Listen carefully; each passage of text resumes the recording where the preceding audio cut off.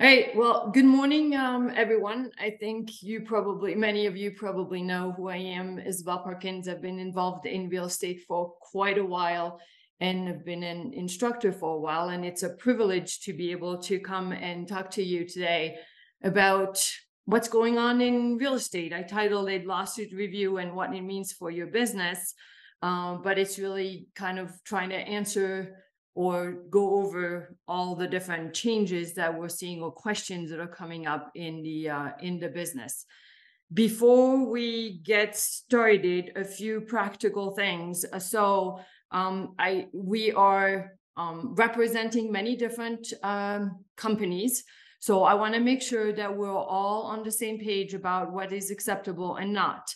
I will read to you the antitrust statement and make some additional comments. Real estate agents and brokers should not discuss fees or commission with other brokers, as it is a violation of the Sherman Antitrust Act, which prohibits price fixing, group boycotting, and other antitrust violations. We are representing here in this group. There are many of you who have joined this group. We are all representing different companies with different business models. And that's what makes real estate kind of interesting. And this is also how we maintain our the competitive nature of the business.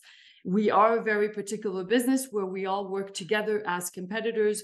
We cannot in any way, shape, or form come across as setting any type of fees. It is called price fixing or boycotting, and we'll discuss that further as we go through the material.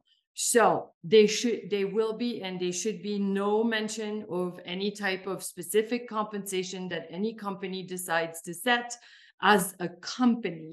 So no numbers will be addressed, okay? And compensations are always anything of value that is acceptable to both parties, okay? We have, in order to minimize the risk to all of you, we have disabled the chat. So we are not allowing you to have conversation with each other for that specific purpose. Again, you are all representing different companies with different business models. We are not going to discuss how we all run our businesses, okay? So the chat is disabled. But what you do have is the Q&A, the Q&A, and please use the Q&A for just your questions.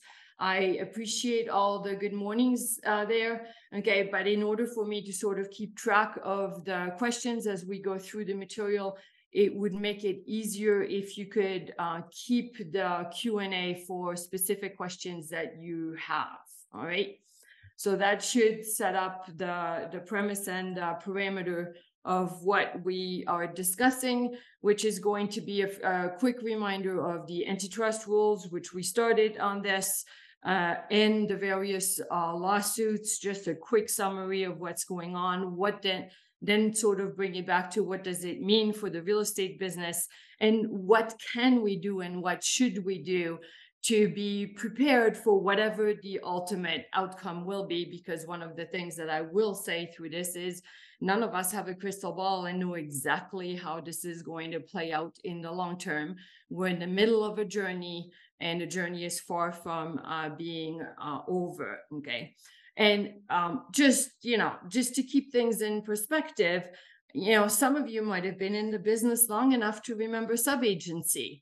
When we changed from sub-agency to buyer's agency, it felt like everything was going to fall apart, but, we survived. Remember the MLS books? Yes, I am dating myself, okay? But, when all this information went first digital and then went online, we're all like had a moment of panic and says, well, wait a second, if we're giving our information to the consumer, what's going to happen to us? Well, we're still here, okay? And then, I don't know, I put that for fun out there, but, introduced as estimates, and we're like, whoa, wait a second, what are we going to do? Okay. And again, we adapted and we changed slightly how we go and how we present things or how we look at things. So the real question today is, what is the next paradigm shift? Like I said, we don't have a crystal ball. We can't exactly know how things will change, although I will propose that some of the things are, some of the things we can expect more, certainly more than others. Okay, so we already went over some of the antitrust statement. Again, I will re-emphasize this: the real estate business is quite particular as an industry because we all collaborate, but we cannot fix prices. So there cannot be set prices between competitors. If we all charge the same thing, that looks like price fixing. Okay, if we all offer the same type of cooperation amount, it starts looking like price fixing, and we may run into problems. Okay, we cannot boycott. There are all kinds of different business models that are available out there. We can't refuse to work with some real estate companies because we don't like their business model. Allocating markets is illegal. Tying agreements, which is requiring one type of transaction in order to go into another one, is illegal. So those are your key antitrust parameters. Okay. The fact that the real estate industry has been questioned on their practices in conjunction with the antitrust rules is not new. Okay, this has been going on forever. The Department of Justice and the FTC are sort of the regulatory agencies at the federal level, and between lawsuits and actions by the DOJ, if you look at it over time, this is not the first time that we're coming under scrutiny for our business practices. Okay, if you go on this timeline, you'll see that already starting in 1950, the National Association of Real Estate Board, which is what NAR was called at the time, okay,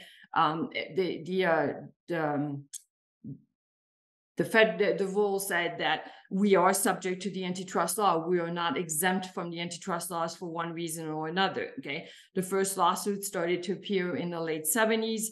There is a conspiracy to fix commission.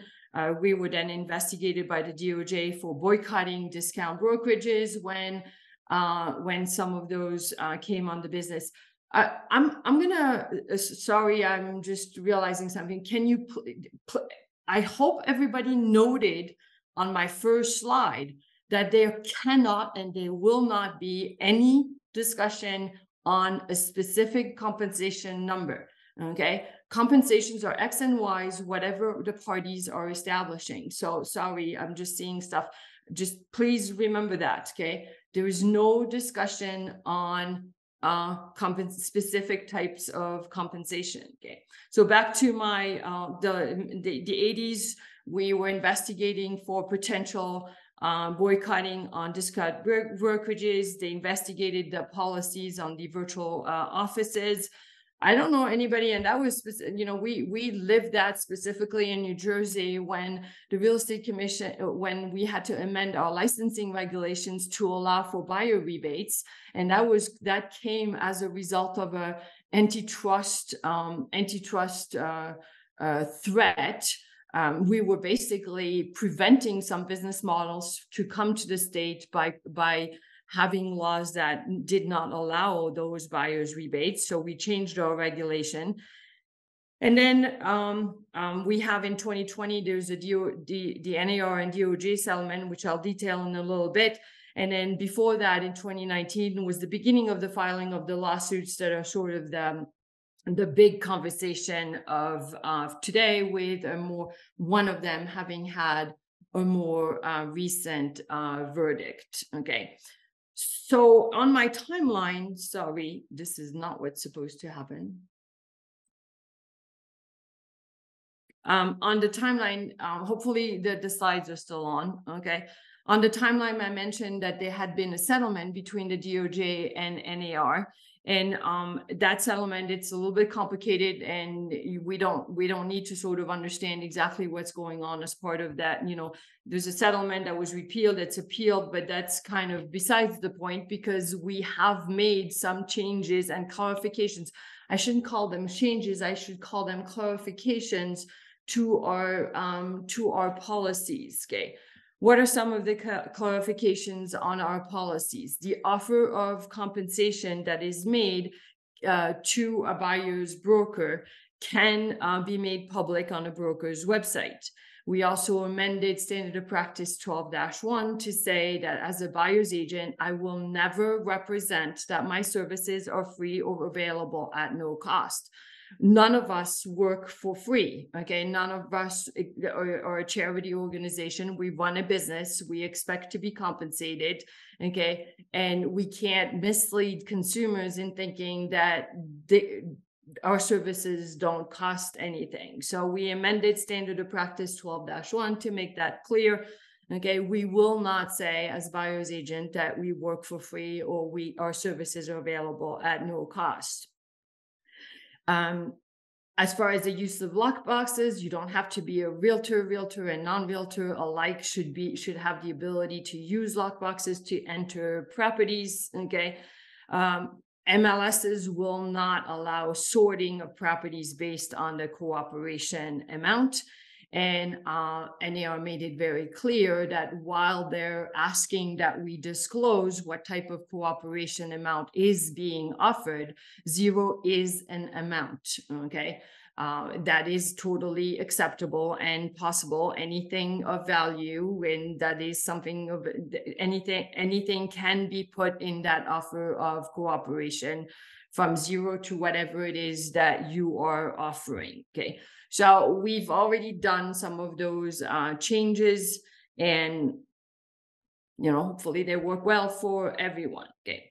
Now, as far as the lawsuits are, as far as the lawsuit is concerned, okay, the first one that was filed in 2019, okay, that was the Merle one. It was filed in Illinois, okay, and it's against NAR and 4 large brokerages. The trial is not scheduled to start until next year. Remax and Anywhere, so the 4 large brokerages which come back on a regular basis was Remax Anywhere, which is the old Realogy, KW and Home Services. Okay, Remax and Anywhere propose a settlement which still needs to be approved, and then the trial is only scheduled next year. Okay, the one that everybody is talking about right now is the Sitzer Bernard case that was in Missouri. There are 6 plaintiffs. Again, it was filed originally in 2019. By the time, it took a while to make it to trial, but the trial did take place. It was a jury trial, and the jury did find NAR and the defendants guilty, which are again the same large brokerage firm. The potential damage, the damage is $1.78 billion. There's a lot of money in the real estate business, okay? But the final sentencing is still pending, so we have no idea. That was a recommendation from the jury. What we don't know is what the judge will finally issue as an official sentence. And NAR and the remaining brokerages, because again, remember, Remax and Anywhere proposed a settlement, but with the remaining brokerage and NAR, they have all come forward and said we will appeal. And there are many different reasons, and they are making it very clear that there are many different legal aspects of the case that give them ground for appeal. Okay, so this is not the end of the road. This is, as I said, we're in the middle of a journey. That journey started in 2019 when we're talking about those particular cases, and is far from over because this will probably continue. We need the sentencing. There is potential appeals at the state level, federal level, and who knows, all the way to the Supreme Court. I have no idea. And this is part of the stuff that, we don't know in the long run how this all is going to play out. But this is what we have right now. The plaintiffs, I actually read the deposition of what the plaintiffs all presented in court, and the overall sentiment from the plaintiffs in that case, they were sellers, and they're like, well, we had no idea that we could negotiate the compensation that we had to pay our real estate company. We felt that it was mandatory. We had, and we didn't realize that some of it was going to go pay the buyer's broker.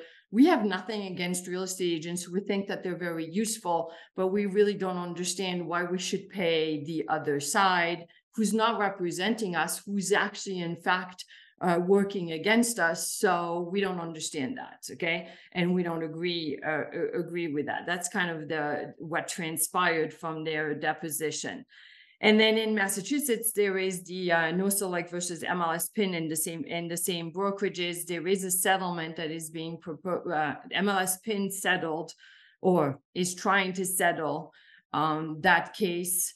It is pending final. It is sort of on hold. The DOJ requested that the state waits for final approval of the settlement.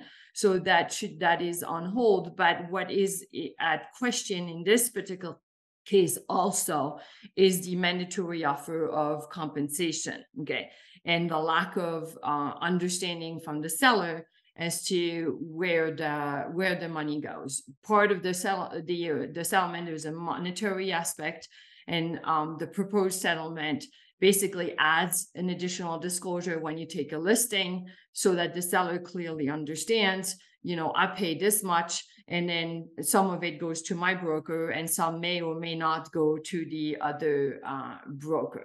Okay. Again, we're talking about different. Every company is free to establish their own company policy. Okay. What we cannot do is have an industry-wide rule, because that would be considered price fixing. Okay. And now what's making the news all the time is the fact that we've had a whole slew of new lawsuits that have been filed since the Sitzer verdict. They're all copycat lawsuits with some variety, a little bit of changes as to who we're going after, where they're being filed. Okay, Gibson, same attorneys as Sitzer, but we're going after a whole bunch of other companies. You have lawsuits that are filed by buyers. You have lawsuits that are going after REBNY, which is the real estate board in New York. You have in Texas, you have some lawsuits that are now going after the local realtor association teams and specific and a whole bunch of local companies. Those are all very similar in objective, is that we are, what's at stake, and what's the whole big issue? It's the unilateral offer of compensation. It's the idea that, overall real estate commissions are inflated. The latest, yesterday morning, my son sent me a headline in the Wall Street Journal. Okay, only Americans are paying 6% in commission. I'm stating the headline. Okay.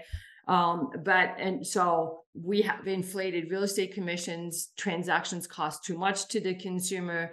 We are selling to compensation. So it all comes down to this offer of compensation that a seller may extend to a buyer's broker, or that a listing broker, extends to a buyer's broker. That's the whole, the fundamental issue that is behind all those different lawsuits. Okay.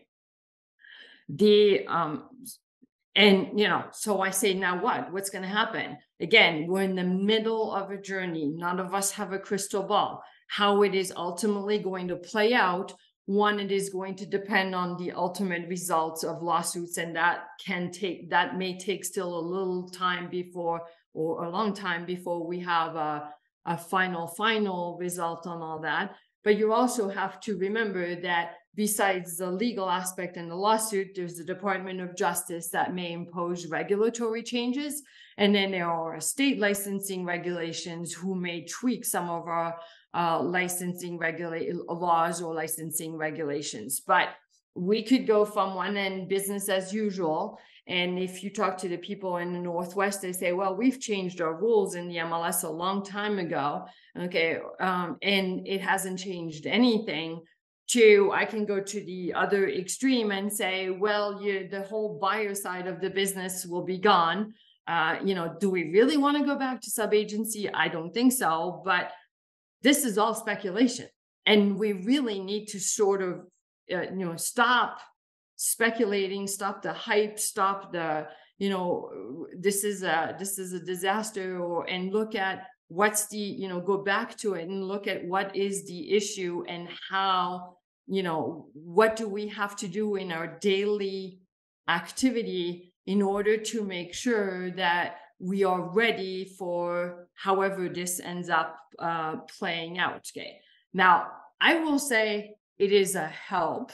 Okay. Maybe not everybody agrees, but compensation in real estate have definitely made mainstream media. Okay. And this is, I just took some headlines. Okay. You've seen them all over the place.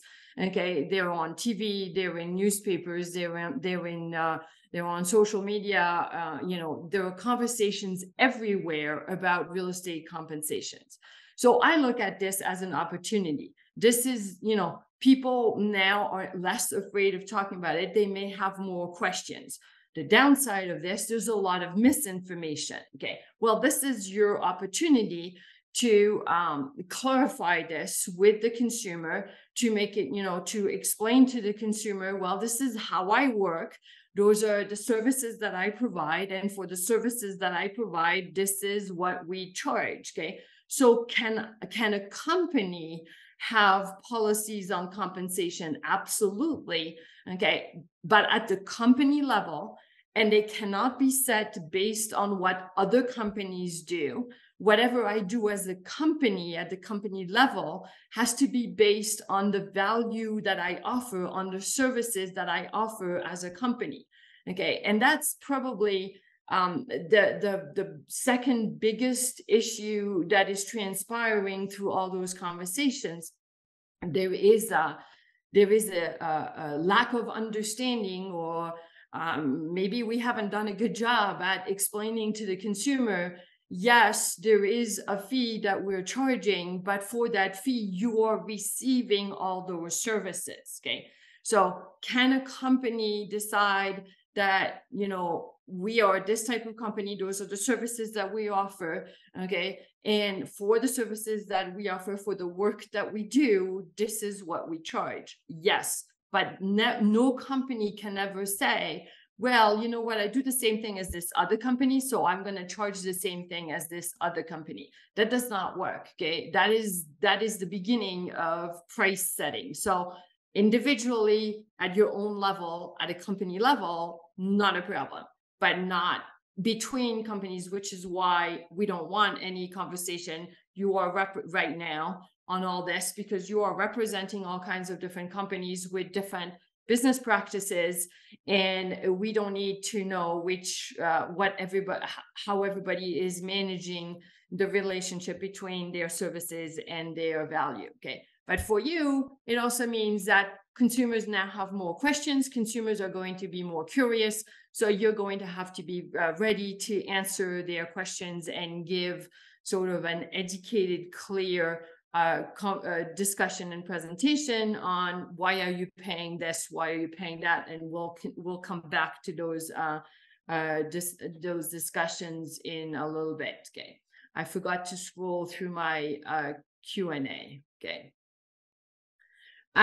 So there's in plenty of those articles, they will compare how we run business to other countries, and the fact that we are a country where it costs the consumer the most amount of money to do a real estate transaction. Okay. And they do compare a lot to France and Japan, and they compare to Australia. When you read those articles, I would encourage you to be a little bit curious and go dig a little bit into how business gets done in those other countries. Some of you already know that I'm originally from France. I recently had to deal with a real estate transaction in France, helping my parents. It is not at all the same thing. Okay. And I don't think that the consumers are benefiting from the way the business is set up over there, especially not if you are a buyer, when listing brokers don't necessarily collaborate. Okay. So you have to be really, it will be helpful for all of us to sort of educate ourselves and understand, well, if we are being compared to all those other countries, how does it really work in those other countries? Okay. Australia comes on the list of countries that we're being compared to. And there is, I'm not there to promote any type of Netflix reality show, but there is a great one on selling real estate in Sydney. If you want to know how it works in Australia, go watch the Netflix show. It is not at all how we work in the US. So the comparisons are not necessarily fair. Okay. So we'll have the discussion on what of the different scenarios that could happen when it comes to compensation. There are a few things that we know, okay, and that are very clear. Real estate business has changed over time for a long time, okay? Those of you who have been in this business for a while, and some of you have probably been in the business for a very long time, you have seen evolutions to the business, okay? Which is what's kind of makes it interesting. We move along, new technology comes along, you take advantage of it, okay? New opportunities come along, we take advantage of it, okay? New business models are created because of new technologies or other reasons. And that's what makes the real estate business interesting, attractive, creative. Some people will say we are very resilient, so we will always figure out a way to answer and respond to the various challenges that are being presented to us. And I still look at this as a great opportunity. Okay, properties will continue to be bought and sold. Okay, homeowners and we're talking primarily residential real estate, because the commercial world does not have all this problem, because they work a little bit differently than the residential world. But your residential consumer is also very very different. So homeowners, small investors will continue to buy and sell residential properties, and many of them will continue to need an advisor, a guide, an advocate for that transaction. Okay. It's a complex transaction. It's a large transaction. We keep saying that for many people, it is the largest transaction they will ever do in their life. Okay. It is not something that you do without some form of guidance and advice and everything else. And I'm not sure that the internet can 100% replace the real estate professional. Okay, so this we already know. The other thing that the lawsuits had made very clear, the consumers want more transparencies on commission. Consumers want to have a better understanding. Well, you know what? You are taking so much money out of the transaction amount, because if you really look at it, neither the buyer nor the seller would bring a check. The transaction pays for the real estate for the brokerage fees. Okay, but consumers want to have a better understanding how this all works. Okay, and what I'm not going to be popular when I say this, but maybe we haven't done as good a job as we could, or as is possible, in explaining what happens to those compensation. Okay. The other thing that transpires through all those different conversation, the buyer side of the business needs to be treated as professionally as the seller side of the business. Okay. I'm fairly certain that none of you will list a property after a 30-second conversation with a seller. None of you will list a property without having an extensive conversation with a seller, having taken a look at the property, having set some parameters before you decide, yes, this is something that I want to get involved with, or no. And you do get a written agreement, because, hey, we have a benefit. New Jersey requires a written agreement. So you are getting a written contract on that seller side. I'm not sure that the buyer side of the business is treated quite as professionally. Do you take the time to have a buyer's consultation? Do you sit down with the buyer before you decide, this is a relationship that makes sense, or this is not a relationship that I make sense? I'm the right person for the job, or I am not. Okay.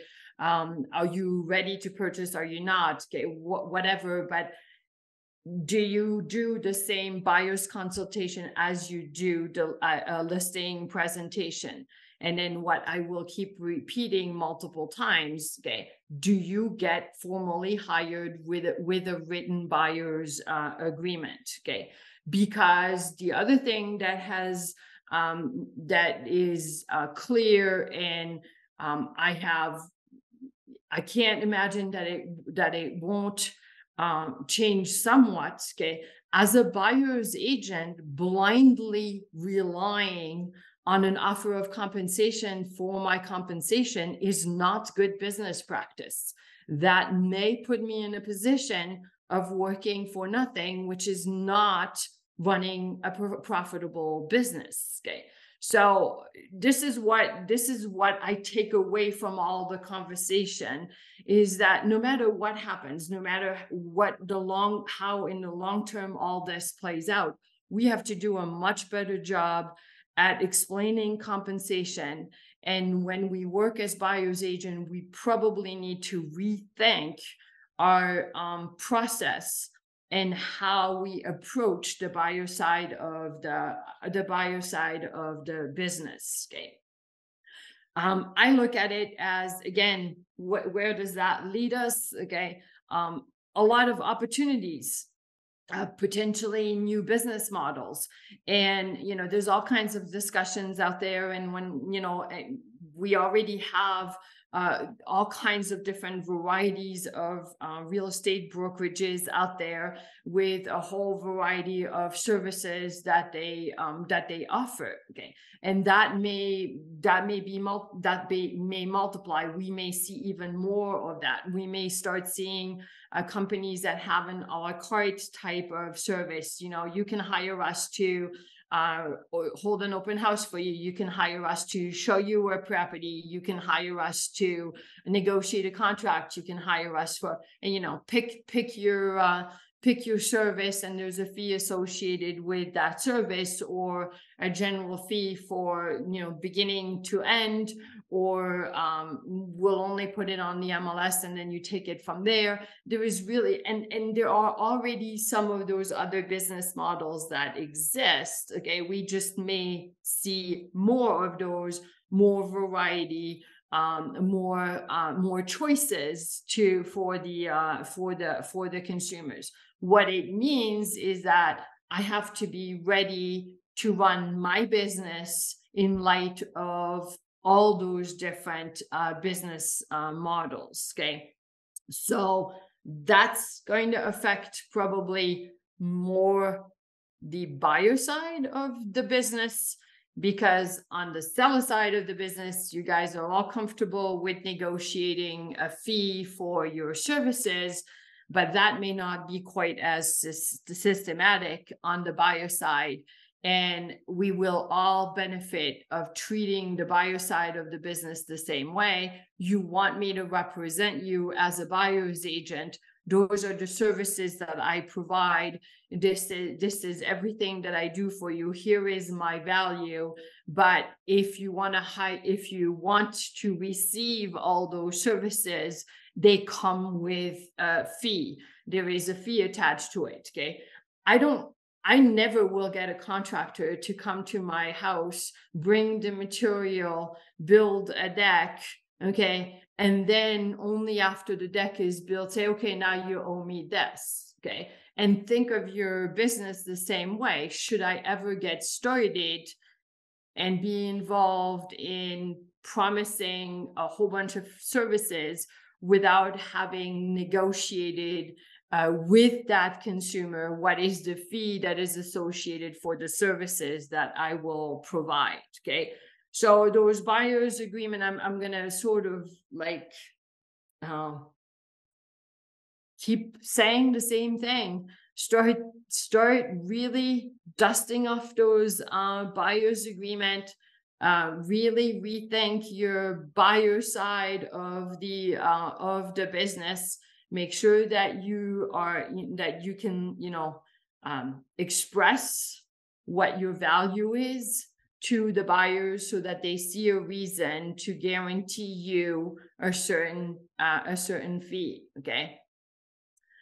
Hold on, I'm looking at the glancing through the Q&As here.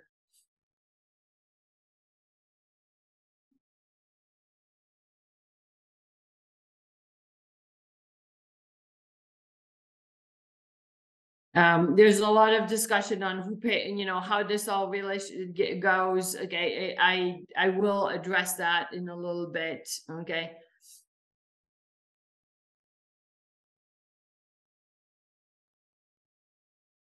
And generally speaking, when I am talking about a fee, a compensation, or other, okay, it's anything of value that is acceptable to both sides. Do remember, however, that from a licensing perspective, okay, the contractual relationships and the payments will always go from the client to the broker. Okay. If I'm looking at a listing agreement, it's between the seller and the broker. If I'm looking at a buyer agreement, it's between the buyer and the broker, and compensations will always be paid to the broker. Percentage flat fee, retainer fee, upfront fee, on the day of the closing, anything that is acceptable to both parties, the client and the broker, are acceptable compensation. Okay. Yeah, there is the, could we run into a business model where, and this is, we hear this in all the speculation, could we run into a business model where a real estate broker decides to charge hourly fees? Can we charge like the attorneys? We could, except that if I was the broker in charge of a whole bunch of licensees, I'm not really sure that I want to keep track of your time. So how feasible it is, I'm not sure. Okay. And then we're going to have to, that conversation is, we're going to have an additional conversation that it will be necessary, which is an IRS conversation, because if you start charging on an hourly basis, maybe the independent contractor status may not work anymore, and you may have to change totally your business parameters as a broker. And I have employees rather than independent contractor, which is not impossible. And we have companies that work on that business model. Okay. Again, all business models are okay as long as they're legal. Okay. So we could have all kinds of different variety of business models that show up, new ones that come. Okay. All right. And I see that a lot of conversations will go over things that will be addressed in a little bit. So I'm not ignoring, or I'm not skipping your comment, your questions there in the Q&A. We are going to address it there just in a little bit. Okay.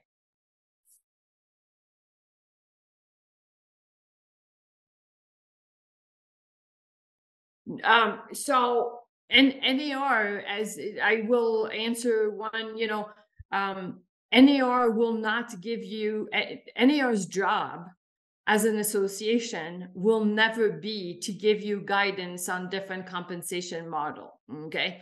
Can they give a broker support in helping them decide what works for their business model? Yes. But this is where NAR is kind of an interesting position. They regroup all kinds of different companies all across the country. NAR is not there to say, those are the business models that you can use as a member of our association. Not at all. Okay. NAR is there to give you the support and the assistance, or the sort of material, and look at different aspects of running businesses different ways, but they will never ever say those are the ways that you should run your business. Every company needs to set up their own business model as they see fit in light of the services that they will offer. So this should, so practically speaking, what are some of the things that we should pay attention to? What are some of the things that we need to remember? And what are some of the things that we need to discuss, clarify, make sure that the consumers understand in those relationships? Okay. And again, give me a second. I'm just looking through that Q&A. All right. So the raise hand feature, we're not using it. Okay. So if you have questions, they are going into the Q&A, and I know that there's a lot of your questions that I have not addressed and I haven't taken care of yet, because hopefully many of them will be covered as we continue the presentation. Okay. The first thing that I want to highlight, and I want to, sort of stress to everybody, to some extent in New Jersey, you're lucky, because there is a certain amount of documentation and certain amount of requirements that we already have in our own state regulation that should make your a life as a real estate licensee easier in light of all the questions that are being brought up by the lawsuit. When I was reading the deposition from the plaintiff in the Missouri case, since it's the only one, it's the one that went to trial. Okay. Some of the comments and some of the things that they said in court, okay, such as the listing broker they came with a filled listing agreement, which had a filled in fee before they presented us with the listing agreement, would actually be illegal in New Jersey. So the other thing that we all have to keep in mind as we're reading all those different conversations and all those different presentations about the lawsuits that are happening, don't forget that licensing regulation is done at the state level. So what is happening in Missouri, what is happening and what is required in Illinois, okay, will not necessarily be the same in New Jersey. And we do have in our regulations a lot of help and a lot of tools that we can use in order to clarify and to make sure that everybody understands what's going on, and we're staying out of trouble with the antitrust rules, but we're also making it clear to the consumer, this is how it works, this is how it plays out, this is what you're getting or not getting, for that matter, based on the services that you chose to hire us for. Okay. Hopefully everybody remembers the CIS. Hopefully everybody is very comfortable with the CIS. And what I'm going to say, there is one of your state required document that may be beneficial to dust off and spend some time with. Okay. What's we have an obligation in our regulations. We have a document, verbiage language that is being created by the state, which is that the text and the content of the CIS. The content of the CIS is basically telling the consumers in New Jersey, okay, there are 4 ways you can establish a business relationship with a real estate professional. And I'll come back to this in a little bit, okay? But the regulations say it's your job as a real estate licensee to inform the consumer about those business relationships. So whenever I have an initial conversation about a real estate transaction, about a potential property, a potential relationship, listing a property, working with a buyer, the first thing I need to do is say, okay, well, let's first review how we could potentially work together. Here is the copy of the consumer information statement. It's consumer information, right? Educating the consumer. My obligation is to inform them about the 4 business relationship, give them a copy of the CIS. And then the second part of the regulatory requirement is before they enter into a contract, I have to get an acknowledgement that they received this document before we started the conversation. So what I would propose and what I would suggest is that we don't just hand over CISs to people and count on them reading the document. How about we take a little bit more time and go over the content of that document with the consumer? You're doing a listing presentation. Yes, you have to educate the seller on what the business relationships are. You are going to provide a copy of that CIS to the seller before you get started. There is the issue of confidentiality that always comes. They may be interviewing different companies. They need to understand that. You want to highlight it. You want to stop. You want to spend the time. You want to explain what is going on. You want to go over the full business relationship, what the differences are to work with a broker this way, that way, or another way. Okay. So it's not just handing it over, it's explaining it. It's the beginning of an explanation to the consumer. There are different ways that a broker can work with you. There are different levels of obligations, different parameters that you can choose to agree on or to establish. Okay, and then you have the acknowledgement. But I also say there's nothing wrong in getting the acknowledgement way before you actually get a contract. I also going to remind you that this is also in the Code of Ethics, because Standard of Practice 1-12 says that we have an obligation to inform the consumer of our company policies regarding cooperation and compensation. Okay, so we have to make sure that when we have conversations with the consumer, they understand what is the hat that I'm wearing, what is the role that I am playing, what is my position in that particular conversation.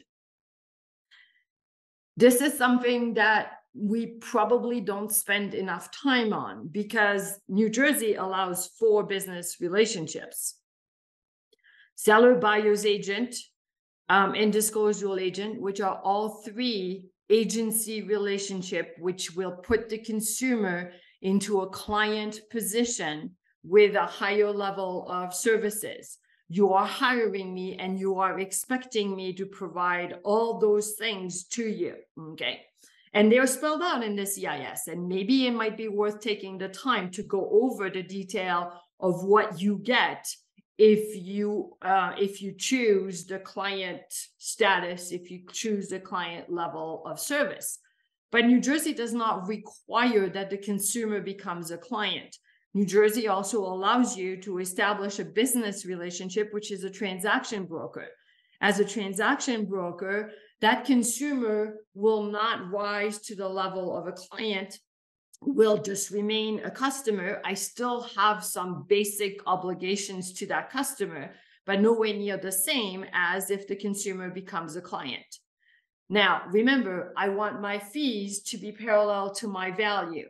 There is a different set of values here that you are offering the consumers, which means it would only make sense that the fee should be different if I am going to be working with you as a client or as a customer.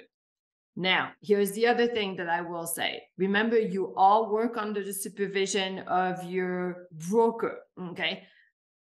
New Jersey, as a state in our regulation, offers 4 alternatives to work with the consumers. Your broker may choose to only offer a limited number of those. As a real estate company setting up my business, I can say, well, my services are client level services that I want to offer, which means in our office, we are only offering seller's agency, buyer's agency, maybe disclosure agency, but we're not offering transaction brokerage. And then I can have another company that says, no, I have a very different business model, and I am going to offer a different types of services to the consumer. I'm not rising to the level of that client level service, and I only work as a transaction broker. So the first thing that you all need to know is in your offices, what is your broker policy, what is your broker guidance on what are the business relationships that are acceptable in your companies.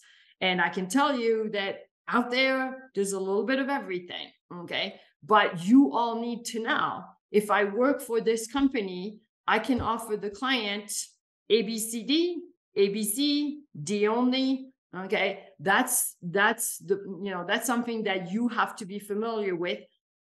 Competitive business, every company can set up their own company policies as they see fit. Every company can choose, the selection of those business relationship as part of their company policies, okay? Which then means that customer or client, you need to be very comfortable, in your understanding. If I've established a transaction brokerage relationship, that consumer is only a customer. And I say only to make the difference with clients, okay?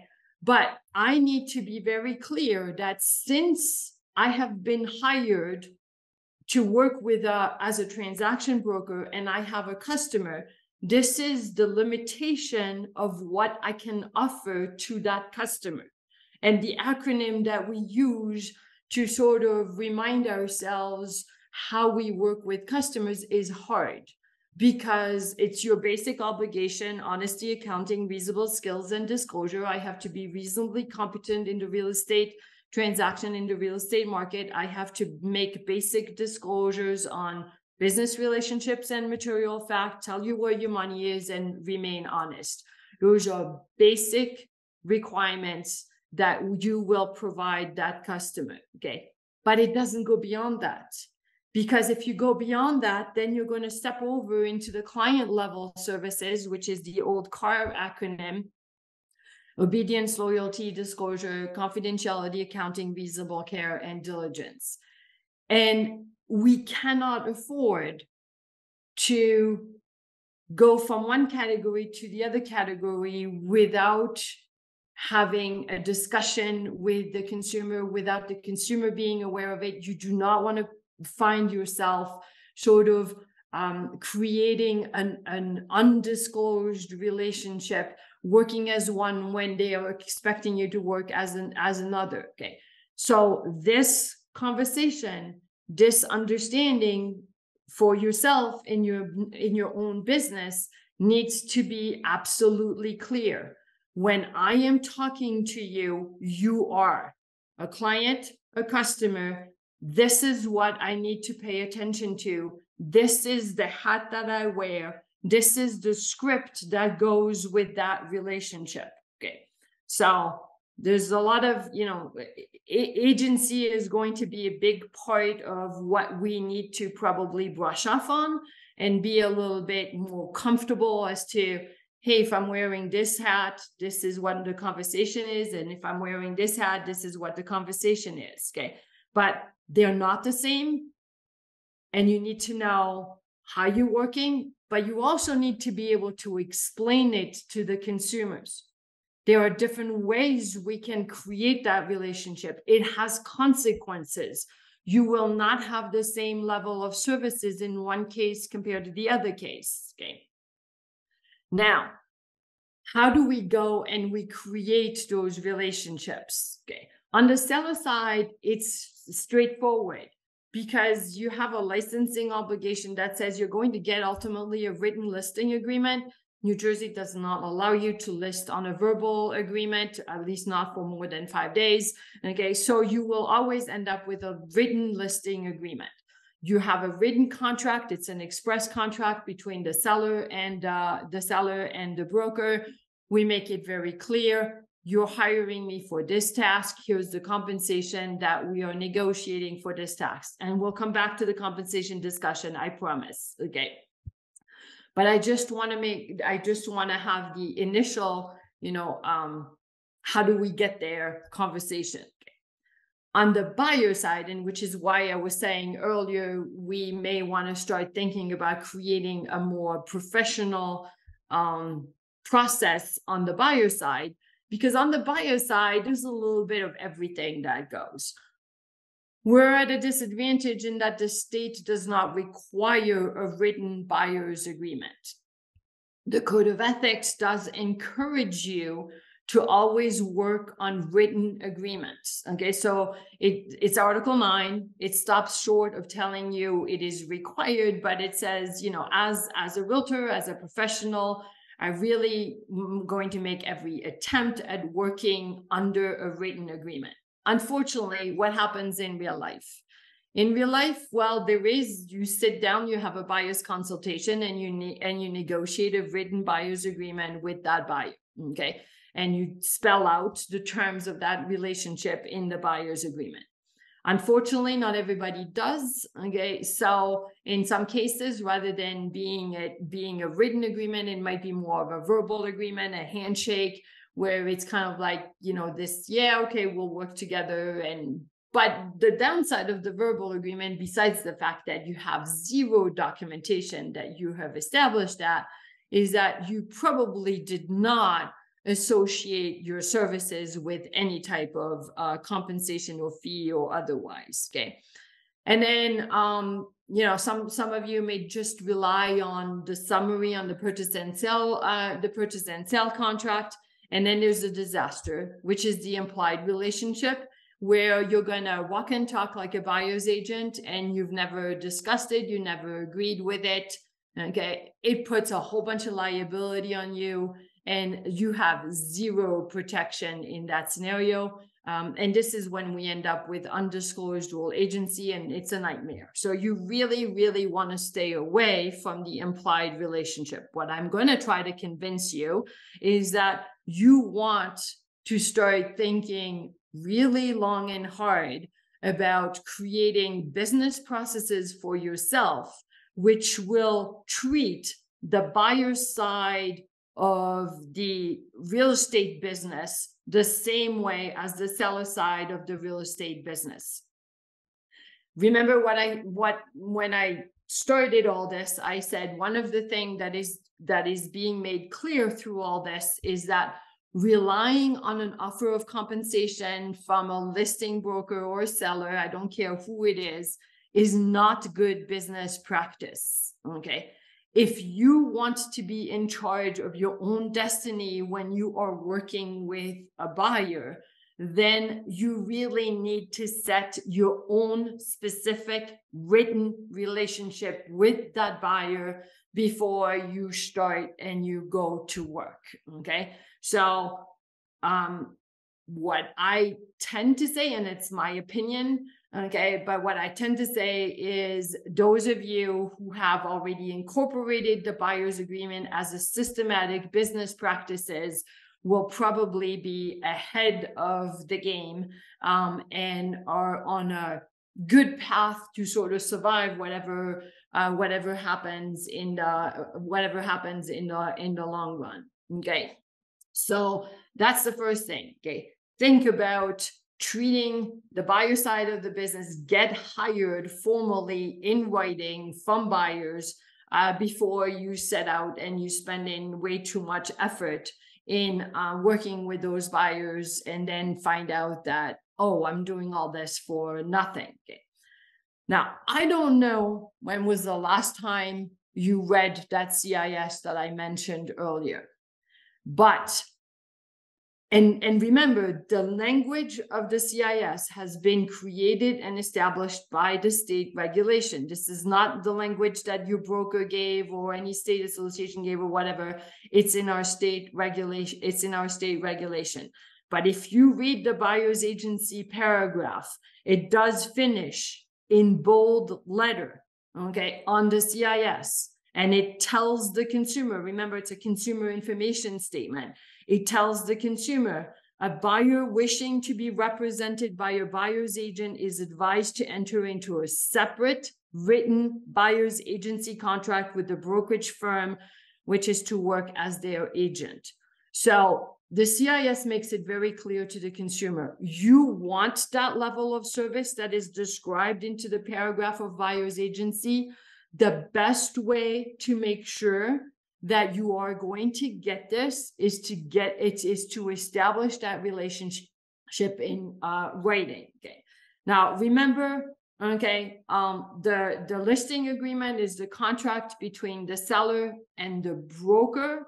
The buyer's agreement is the contract between the buyer and the broker. Remember, all those two contracts, which I am really putting in parallel to each other.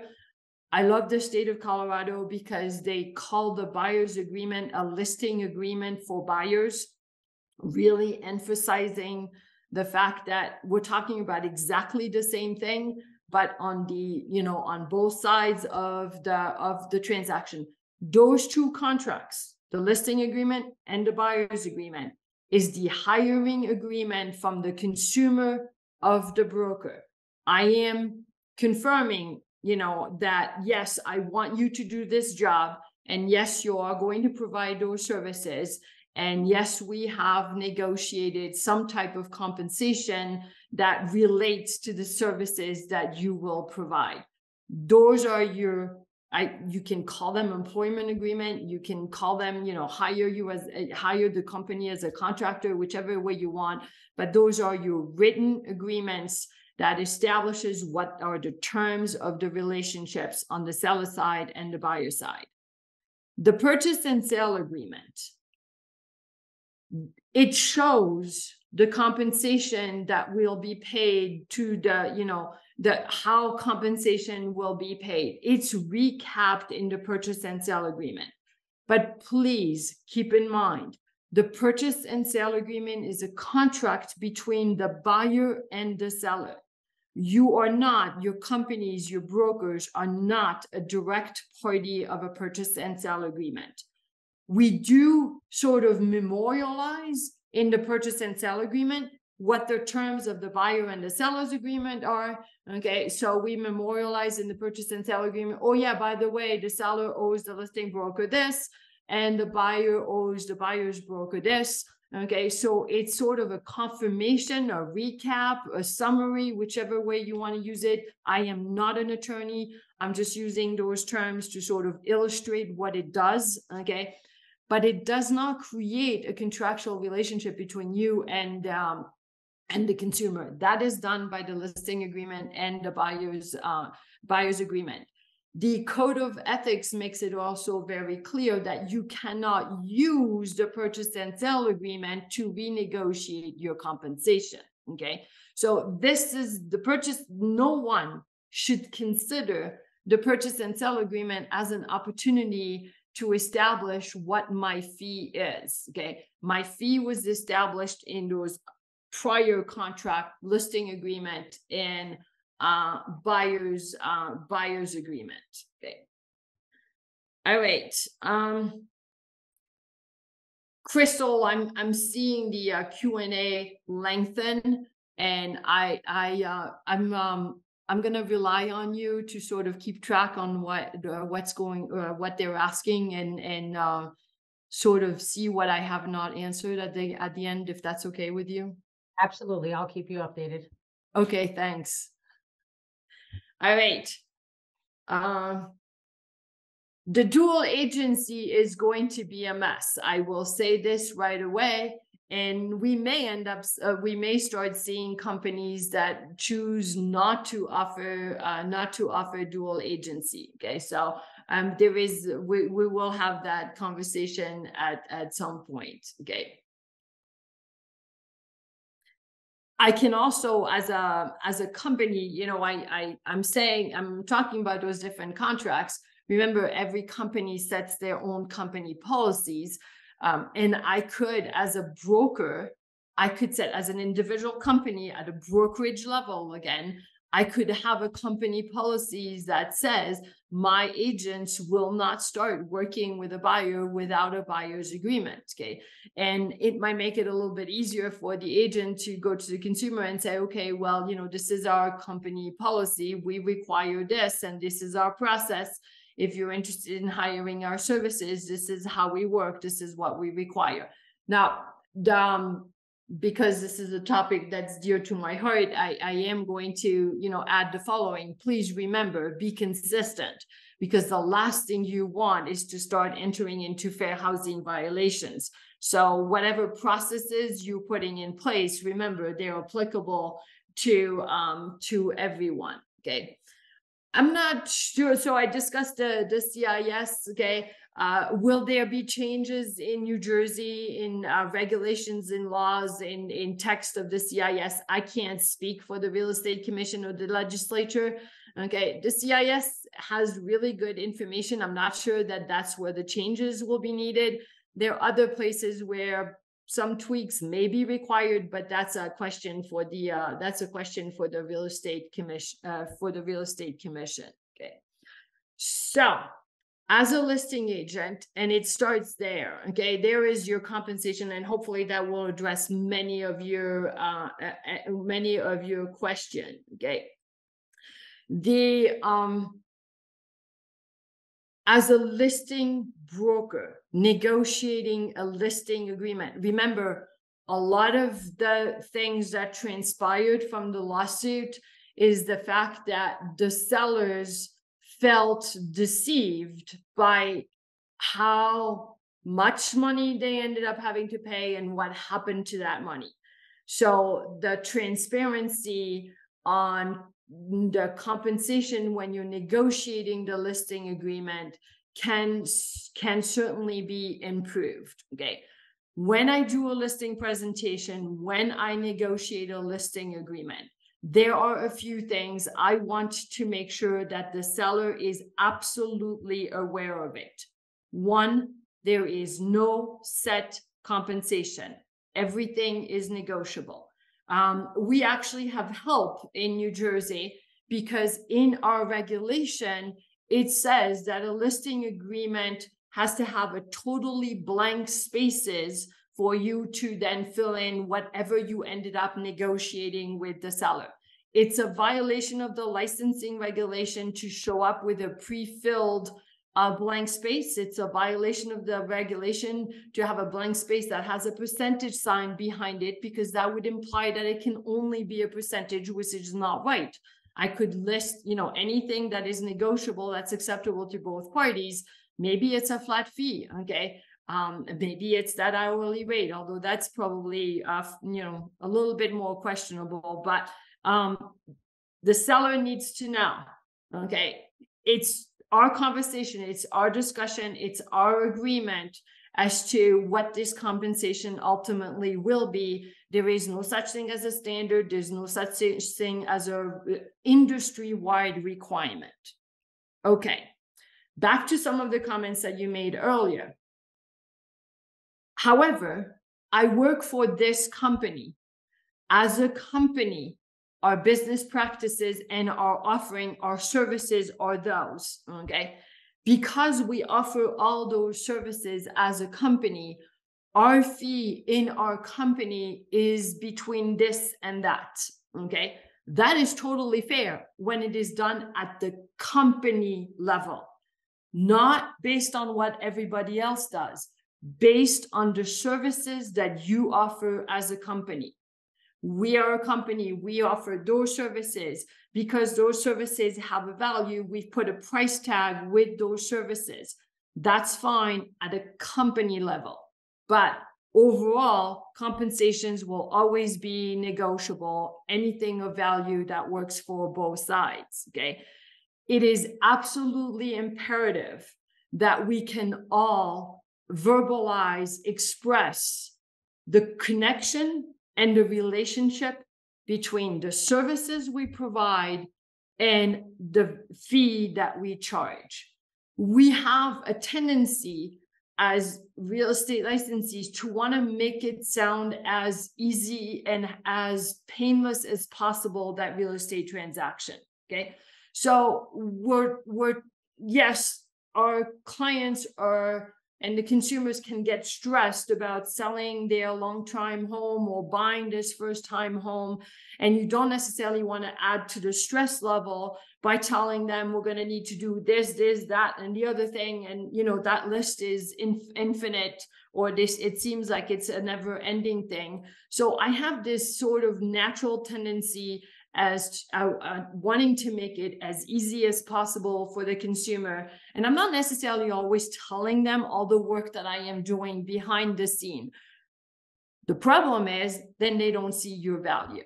Okay, then they're like, well, wait a second, I didn't, since I'm not realizing you're also doing all those stuff behind the scene, okay, I'm not understanding why you would charge me this much. Okay, so you really have to be clear and be able in your presentation to the seller to be able to match the services that you offer to the fee that you are charging.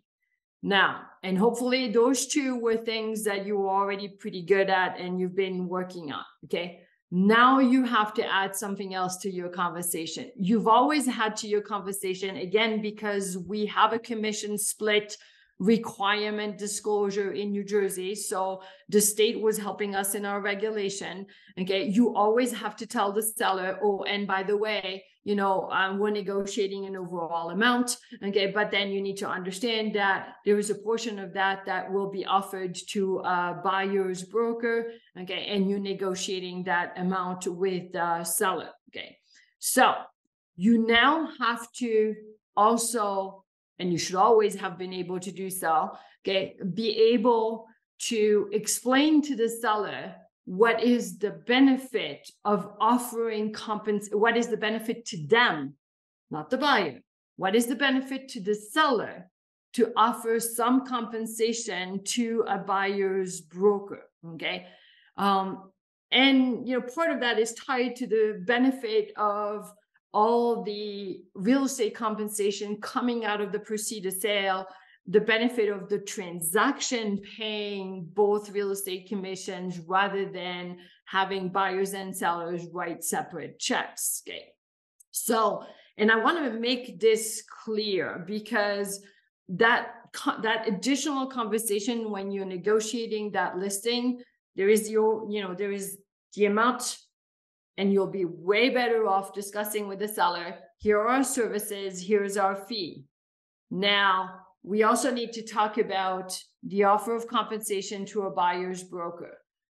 This is the benefit to you as a seller to offer compensation to a buyer's broker, okay? When you're doing this, the benefit to a seller to offer compensation to a buyer's broker, okay, should never be, here we go. You should never say that if you're not offering anything, no one will show your property because that means we're boycotting, okay?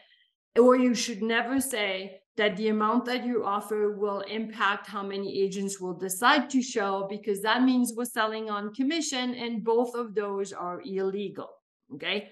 So if I go back to what's the benefit to a seller to offer compensation to a buyer's broker? Well, to a seller, they will benefit from having a represented buyer. Those are the reasons why they would benefit to have a represented buyer. And the benefit to the buyer, there's a benefit to the buyer for the compensation to be in the transaction because it's then financed. So that's how you have to present it. That's, so it's kind of changing,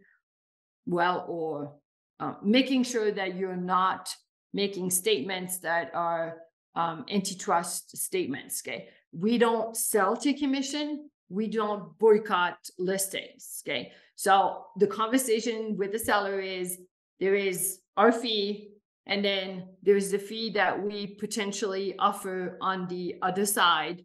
And this is why it would benefit you to offer that fee to the other side. So you need to work on that conversation, okay? You will have sellers who say, why should I pay the buyer's broker, okay? And then, do I have to pay this out if the buyer is not represented? And then what happens if it is your office that brings in a buyer? Then then I'm paying too much. I'm not going to tell you what the answers to those questions are, because the answers to those questions can be very company specific. They are going to go back and tie to your business practices, to your guidance from your brokerage in your own office. Again, I go back to every company sets their own business policy, okay? So it is possible that a broker will say, well, in this scenario, we'll pay, that you'll negotiate with the seller different tiered of offering depending on what happens on the other side. Don't forget, if we are negotiating dual rate or variable rate commission, which means if we have different, if we pay this much, if it's an outside company, if we pay this much, if it's an inside sale, then we need to disclose that. So don't forget this little requirement, okay? But you have to be prepared as a listing agent to lead the conversation on those three questions. You have to be very familiar with your company policies that relate to those different scenarios and what your broker allows and does not allow in those different scenarios. Okay. Yes, dual agency is going to be interesting. Okay. And is there possibilities that some of our licensing regulations change? Maybe this will be the push to bring in designated agency. I have no idea. I'm not a regulator.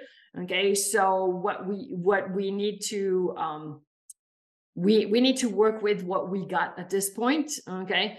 So we need to think of how we're going to address that as part of our services, how we manage the relationship, what are the relationship and the scripts that we allow or not allow in any type of companies. Okay. But if you're not comfortable answering those questions, you're going to have a problem. Remember, the consumers are seeing all those headlines. While they may not have been thinking about asking those questions in the past, they're way more likely to ask those questions today. Okay. So, some of you are making the parallel to rental listings. And yes, okay, you can, to some extent, depending on what's going on with the rental market, you can make the parallel with the rental listings. I like to make the parallel to the commercial world, where for a long time, the broker on both sides have had written agreements with their clients, and it's never been an issue. Each side negotiates their compensation. Okay. Some of the additional compensation discussion that you will have to have with the seller. Okay. The sellers should be ready that they can be receiving offers that include a request for their broker's compensation. A seller has to be prepared when they're reviewing offers that some of those offers may come where the buyer is saying, my offer is $500,000. And out of this $500,000, I wanted you to take out X to compensate what I owe my broker. Okay.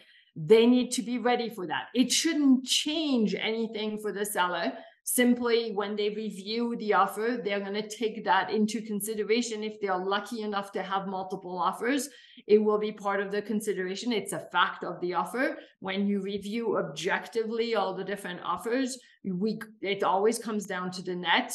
Okay, you're going to have to factor in that the net is going to be figured out differently than in other scenario, and then compare the offers accordingly. Okay. There is also something that is, hopefully I'm going to be able to make this very clear. None of us should ever sell to compensation, which is why, some MLSs may have allowed in the past that you could sort based on the offer of compensation offered. This has been removed. Okay. You should never, if I have a buyer client, never should I be sorting possible properties based on how much is being offered. Okay. We're moving towards more transparency and compensation. Okay. The buyer has hired you. The buyer owes you a certain amount of money. Okay. And yes, in that agreement, you will, whatever the buyer owes you, you will credit what the seller or the listing broker has offered in compensation. A buyer, not a buyer's agent, a buyer can make the decision not to see a property because the offer of compensation is not sufficient to cover what they owe their broker. Okay. But I want to make, I'm always very leery in bringing this up because I want to make it very, very clear. Never you as a real estate licensee. It would be a buyer's business decision. I agree to pay you X for your services. If this X is not offered by the seller/listing broker, I do not want to see that property. It is a buyer's decision. You can imagine that in a world of when we are dealing with the seller's market, this is not about buyers are highly unlikely to take this position. When the day the market switches and we're in a buyer's market, we may start seeing things like this happening. But I want to make it, I'm hoping that I am very, very clear on this. Never your decision as a buyer's agent. I have fiduciary obligation to a buyer client. If I have a buyer client, okay, my obligation is to show them everything that is available on the market that matches their need, no matter what the offer of compensation may or may not be. Okay, be aware of that. Okay, so those, and again, this is a place where to some extent, we're very lucky in New Jersey because it is part of the mandatory language in a listing agreement. In the regulation, it says that all our listing agreements have to include language that says, as seller, you have the right to individually reach an agreement on any fee, commission, or other valuable consideration with any broker. No fee, commission, or other consideration has been fixed by any governmental authority or by any trade association or multiple listing service. That language has been in our listing agreement for a long time, as long as I've been around, okay, for a long time. Have we taken the time to highlight it to sellers? I'm not always sure. Maybe it might be worthwhile highlighting that language in the listing agreement, getting the seller to initial buy it so we can document and say, hey, we made it clear to the seller. There are no standard compensation. There is no standard fee. It's why you and I agree based on the services that I will provide. Okay. All right. Yeah, I will. So now on the buyers, sorry, I'm used to having the questions come up at the same time. So on the buyer side of the business, okay. Elevate your game. Don't work for nothing. Don't run the risk of working for nothing. You cannot and should never, as a buyer's agent, depend on the offer of compensation. That offer of compensation can be anything, including nothing. Okay. Which means I have, as a buyer's agent, I never have any type of guarantee that the seller will offer anything or that what the seller will offer is sufficient to cover the value of my services. So, establish a professional relationship with the buyers. Don't start spending a lot of time and effort with those buyers without having a spelled out understanding in writing as to what you will do and what you expect from them. It's a two-way relationship. I know when I do an agency class, everybody always asking, well, are any of those contracts enforceable? They're written contracts. Yes, they can be enforceable. I don't, and then you talk to an attorney, okay? Is it likely that you're going to get much out of it? I can't speak to that, okay? None of us want to go to the point of having to enforce a contract. But what I will say is if you sit down, if you go over the terms of a contract and you have a much better, you have a much lesser risk that things will go astray, or because everybody is going to have a much better understanding as to what are the parameters, what are the rules of the game. Okay, this is how I work, this is what I do, and in exchange, this is what I expect from you. And again, the value of your services should be tied to the fees that you are expecting. I'm just going to put it out there. Okay. And again, some of the DOJ's questions have come up from, every industry has been disrupted. Why not real estate? It's kind of interesting that the market and some of the reasons why we're being questioned in our business practices. Okay. The market, a few years ago, the markets became a very strong seller's market, but nothing really changed in the compensation model. Okay. And I'm really going to ask all of you who work as buyer's agent, in the last 3-4 years, when you've dealt with multiple offers, where you've dealt with, the buyers having to find, 3 or 4 properties, put in 3 or 4 offers before they saw one offer accepted. Okay. Let me ask you this. Did you not work harder than when the buyers could make an offer on the first property that they fell in love with and you were able to negotiate the contract and move on? So as a buyer's agent and having worked that much harder, wouldn't it make sense that my fee should be even higher? Okay, I'm just sort of throwing this out for you guys to think about it. Okay, but your services and your value should be tied, and you should be in charge of that. The only way to make sure that you're going to be in charge of that and you're kind of guaranteed that this is going to happen is put it in writing in the contract.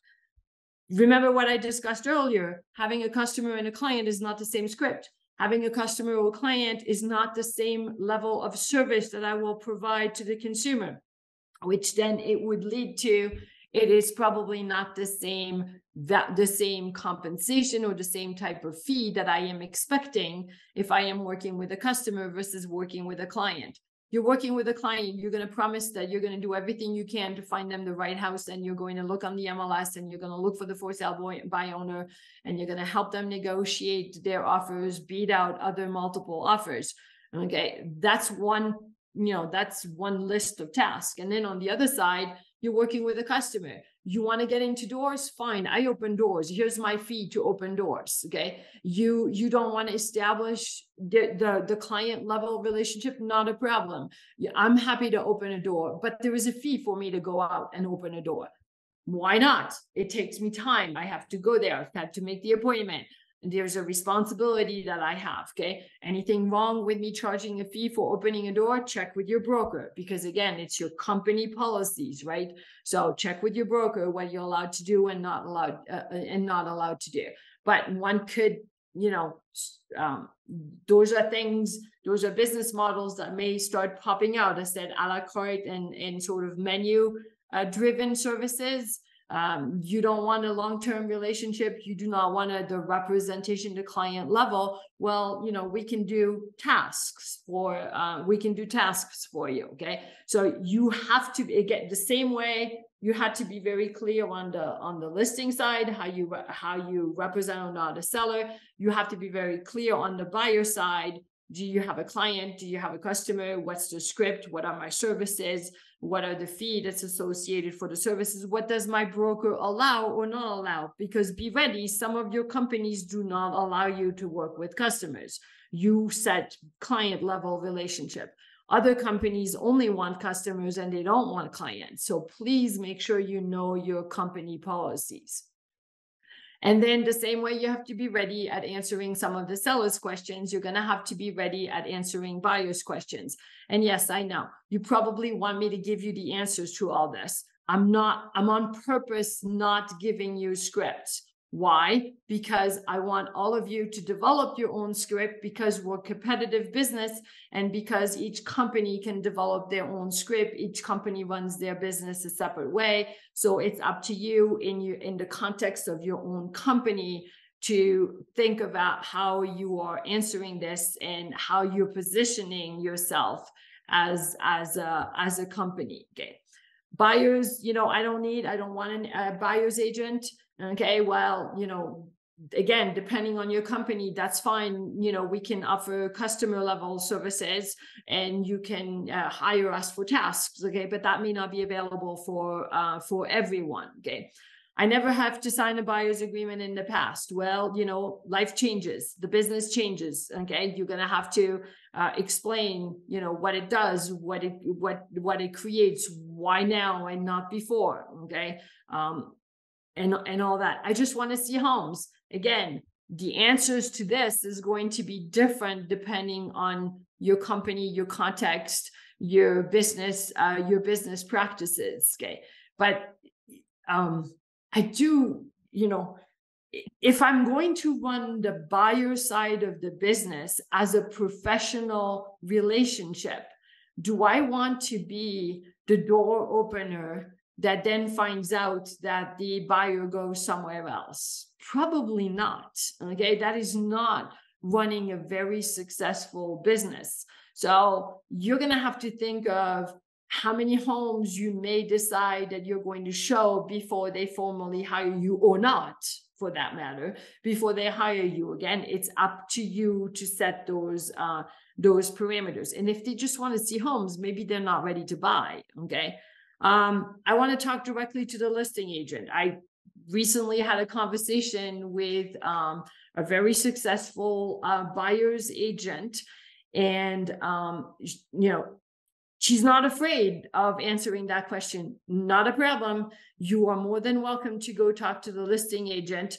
Remember, in the CIS, that puts you in a dual agency. This is what it means. Now, if you're interested in having individual representation, we can talk. Let's set a meeting at our office so we can discuss what you're looking for, what my services are, and to see if there is a match. Okay, but you have to be able to verbalize and clarify to the consumer what's the difference between talking directly to a listing agent versus having their own individual representation. Okay. Some of the things that we're going to that are may come up in your business practices. That's one extreme. We'll have sellers and listing brokers who will continue to offer compensation that meets a buyer's obligation to their own broker, and then it's kind of, I will say, kind of business as usual. Okay. But you could also run into a situation where the seller listing broker's offer of compensation is not sufficient to cover the buyer's obligation to their own broker. Now, if I'm a buyer's agent and the offer of compensation doesn't cover all the fee that I negotiated with the buyer, I still have fiduciary obligations to the buyer as we negotiate an offer. The best scenario for the buyer would be for all commission amounts to be included into the purchase price. So the buyer's agreement may state that my first intent will be to make sure that whatever the balance that you owe will be included into the purchase price. But your contract may also make it clear that in the worst case scenario, the buyer may be responsible to paying the difference, okay, out of pocket. We all know what the downside is of paying out of pocket. Buyers don't usually have a ton of extra cash, okay? And yes, it does have to show up on the CD. So then the question is, will the lenders consider that? And yes, I have a word here on watching dual agency, because we do have a really major question in New Jersey. New Jersey makes it illegal to collect dual compensation in a dual agency position. So in a dual agency position, a broker can only get a check from one party, not two parties, which means that that last scenario is not possible in dual agency. Okay. Not in New Jersey. You may run into a scenario where a seller may say, you know what, I totally understand why I would compensate you. I heard all your arguments as to why we should offer a buyer's compensation, but I'm not interested. Okay, it is not up to me as a seller to determine what the buyer's agent's value is. and there will be zero offer of compensation. Sellers have the right to do that. Remember, anything is possible on the seller side. Okay, that is something that, and so now there's a listing that comes on the market and there is, a zero offer of compensation. One, you are a buyer's agent. You are required to inform the buyer of that property if it meets their needs. You cannot let that stop you from informing the buyer of that property. Do you have the right to tell the buyer that that's what's going on that listing? Absolutely. Can a buyer make the decision they don't want to go? That's their choice, okay? But it's not your choice as an agent, okay? Remember my fiduciary obligations to the buyer. It is not for you to have to bring extra money on the day of the closing. So what I will do is help you as much as I can in negotiating an offer that includes your amount, your obligation. So I'll work with you, and my negotiation skills will be good. I'm going to use all my negotiation skills to be able to get the seller to accept an offer that includes in the transaction amount your obligation when it comes to my fee. There's nothing wrong with that. Okay, and that's how you work in the best interest in the seller. Okay, but the buyer, I'm sorry. That's how you're going to work in the best interest of the buyer. Okay, now there's the outside chance that in order to be competitive, whatever, the buyer may choose or may have to pay that compensation separately, and it may not be into the purchase price. Okay, and buyers have to be ready for that if that's the term of the buyer's agreement. The big fear that we all have is that buyers will go directly to the listing agent. Back to the conversation about dual agency, especially in New Jersey, where we don't have designated agency. And then the other question is, what are we going to do with the unrepresented buyers? Okay, could we have buyers that are sort of representing themselves rather than a for sale by owner? It's a buy owner kind of scenario. Absolutely. And then how are we going to deal with this? Because if there was an offer of compensation, does that, there is no agent on the other side. How we're going to deal with this? It's not dual agency. They are not a represented buyer. What does that mean? There's more liability for the brokerage. Do they want to be compensated for that liability? You will have to do a lot more work. You'll have to make sure you don't cross the line. And I'm going to say, you better make sure you know what your company policies are on what to deal with that, on how to deal with that unrepresented buyer. If you signed an exclusive right to sell listing, you're not going to run into this, the buyer going directly to the seller, because in your listing agreement, it says that if the seller is contacted by anyone, they will let you know. Okay. But if you sign an exclusive agency agreement, that becomes a possibility. Okay. And this is where, so as many of you pointed out, we do have a rule and a regulation in New Jersey that says you cannot get dual compensation for dual representation. In other words, the buyer's broker cannot collect a check from the transaction for a portion of what is owed to them, and then a check from the buyer for the remaining portion of what is owed to them if you are representing both sides. If you're representing separate sides, if you're seller's agent, buyer's agent, that's not a problem. But if you're representing both sides, if you're a disclosed dual agent, then that's an issue. Since we're talking about dual agency, remember that we cannot have dual agency without consent. So don't forget that both the seller and the buyer have to be in agreement that you can wear the dual agency hat. And one of the scenario could be that some brokerages decide they don't want to be involved with dual agency. I don't know. That may require some changes in the way we set relationships. I have no idea on that. Okay.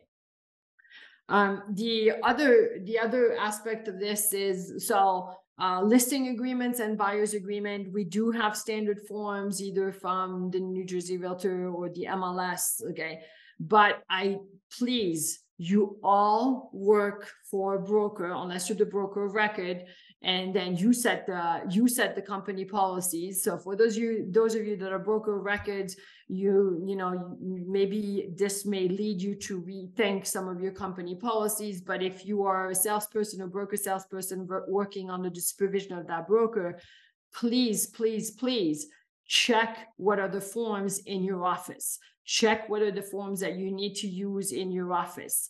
I would not be surprised that we're starting to see more company-specific buyer's agreement, for example. They already exist. There are already companies out there that have buyer's agreement that are not the same as the one provided by the state association. So, and if you think of the idea of we need to set independent processes so that we are not coming across as colluding in all this, we may see more and more company-specific agreements. So please check with your brokers. Okay. I've talked to multiple lenders and they have no clue. Okay, so I have no definite answer on all this. Okay, lenders are very comfortable with both sides of the compensation coming out of the purchase price, and they allow this into the financing. So that is allowed in the financing when it is one amount that is taken out of the, just one lump sum amount that's taken out of the purchase price. Will they allow it if it is at the request of the buyer?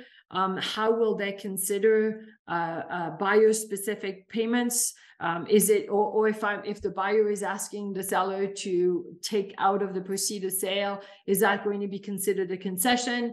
Will that affect there's a cap on closing cost? Will that go into the closing cost cap or not? Those are all questions that the lenders will have to answer, and I don't have any particular guidance. NAR is warning us, and it is part of their talking point. NAR is bringing up a few issues. If you're starting to put the burden on the buyers to pay separately compensation that cannot be taken out of the purchase price, you are putting at a disadvantage your lower end of buyers and your first-time home buyers, because they're the ones that are the least likely to have the additional cash to pay for the compensation. And then you have the issue of FHA and VA buyers. The VA buyers are not allowed. It's in the regulation of the VA loans. They're not allowed to pay a buyer's agent brokerage compensation. It has to be in the total price. There are limitations on closing costs in the FHA loans. So depending on how the buyer's compensation gets addressed, that's going to be a potential issue. So, that we need to see what type of possible changes are being done by those other agencies. Okay. I'm randomly looking at stuff. This whole, I know I sound like I'm lecturing, and I'm like, but this whole idea of strengthening your buyer's business. Some of you already have processes. Some of you are already working with buyer's agreement, and you're well on your way of being prepared. For everyone else, if you're not, the time to implement that is now. Okay, you do not want to wait. I guess otherwise you're just going to wait until one day you're going to work for nothing, and then you're going to be like, yeah, I need to revise my process. I need to sort of take charge of my own destiny. So we have everything in place. We have all the tools in place. We have all the guidance in place in order to have a very strong buyer's business. It only is incumbent upon us to put it in motion. Okay, so it's only, nobody uses a buyer's agreement. That is so untrue. There are plenty of real estate professionals out there who have made that part of their business practices a long time ago. Okay, so it's not that nobody does. Okay, it's there, it exists, it's available. use it. Okay. So again, going forward, and this is what I'm going to leave you with, and then I'll see with Crystal what else I need to address. Okay. But transparencies on compensation. We need to, spend more time explaining to the consumer what are the services we provide and what are the fees that we're charging and how this all works. Okay. Everybody needs to understand that fees are always negotiable. Okay. Treat your business in a professional manner, work on written agreements as is encouraged by the code of ethics. And please, please, please, you need to be able to express, articulate the services for the fees. They need to match. If I am paying this much, what am I getting in return? If I'm only paying this little, what am I getting in return? Okay. You absolutely, absolutely have to be able to connect the services and the compensation. Okay. Because if there is no relationship between the two, then it doesn't make any sense. Okay. There are plenty of resources that are out there. NAR does have a dedicated web page where they keep updating what's going on and how things evolve, and they have been doing that for a while. It's called competition.realtor. So if you want any update on what's going on, and we should be seeing the judge's final verdict coming up pretty soon, so I would watch this. Okay. If you want to learn about creating a higher standard buyer's business, seller's business, you have two designations, the ABR on the buyer side, the SRS on the seller side. And then it all comes down to what's the script, what's my position, what's my role, what can I say? Do I have a customer? Do I have a client? How do I treat a customer versus a client? And that is addressed in many of your agency CE courses. And then I left you with an email if you have further questions, a general email for the association. All right, Crystal, what else So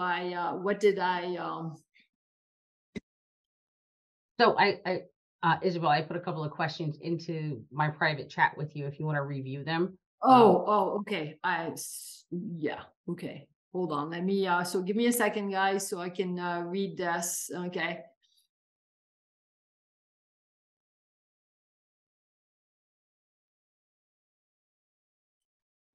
So usually if a buyer, typically if in a buyer's agreement, and again, think of it, it's going to make the most sense for if I work in the best interest of the buyer, you negotiate with the buyer an overall compensation, and you will tell the buyer if there's anything offered by the seller listing broker, then I will credit that towards the compensation that you're offering me. So there's not going to be a sort of a discount for the listing broker side. On the listing broker and the seller have agreed on an overall compensation. The seller is comfortable. The seller has said, I understand the benefit to me of offering X to a buyer's broker. And on the buyer's agreement side, there is a negotiation that says, okay, the value to work with you as my agent or to hire you as my agent, as my representative, as my advocate is this. And if for some reason there is compensation from the seller listing, this will be credited. Okay. And then I may or may not have to pay the balance. Okay. So usually that is the most likely scenario that is in the best interest of both sides. Okay. So, and I hopefully made it very clear, the dual agency and compensation can get tricky because New Jersey rules specifically say no dual compensation for dual representation, which means if you are a disclosed dual agent, the entire compensation needs to come out of the preceded sale from one side, okay, and not both sides. Okay. I'm not going to go into the legal discussion as to when are compensations due when payable. I will leave that to your attorneys and company's interpretation. I'm not an attorney. That's a legal question. I'm gonna leave that alone. Okay. I'm more focused on the sales than I am on the rentals.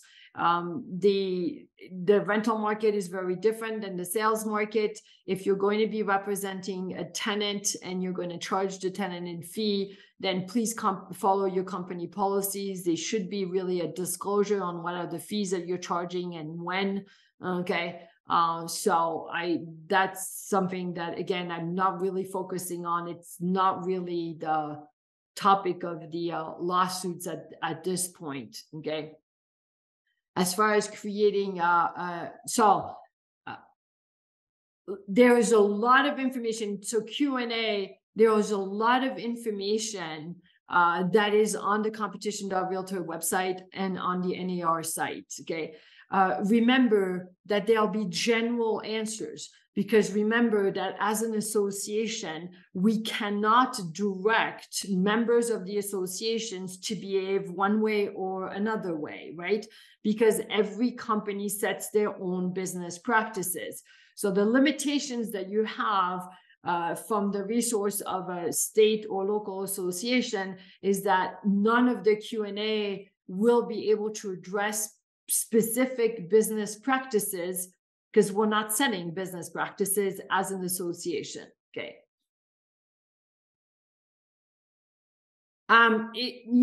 Procuring cause is a whole other conversation that we can spend hours on. If I am being hired to just open doors, will that make me procuring cause? No, probably not. Okay. But you end up with an unrepresented buyer. Could it be used because you opened the door and then the buyer decided that they wanted you to follow up? The buyer decided that they were going to hire you now to write an offer on that property. Who knows how the relationship will evolve from there. So it may or may not be well, it always will be part of your procuring cause defense, but will it guarantee you to be procuring cause? No, nothing ever guarantees you to be procuring cause. Okay.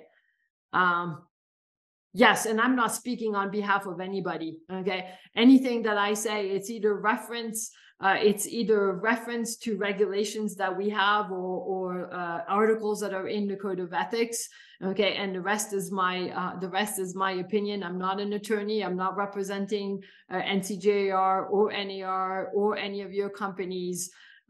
It's sort of a compilation of our regulations, our rules, what is happening, and then my opinions.